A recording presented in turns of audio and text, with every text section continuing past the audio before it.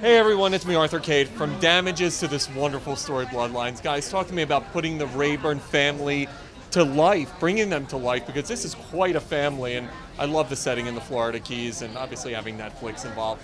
This is all great. Talk to me all about it. As you mentioned, the show is about a family called the Rayburns, and we knew we wanted, as soon as Damages was over and we were thinking about our next project, we immediately sort of homed in on family as what we wanted to write about. And the Rayburns are a family. We look at them as they're like you and me. They're like every family in many ways, but then they have their own particular secrets and problems. And this show really is a family drama that turns into a thriller. Even though we feel they're a family that everyone can identify with, they go to places that thankfully most of us don't go. One of the things I loved, and I mentioned at the top of the interview, was the Florida Keys. It's like a whole other character.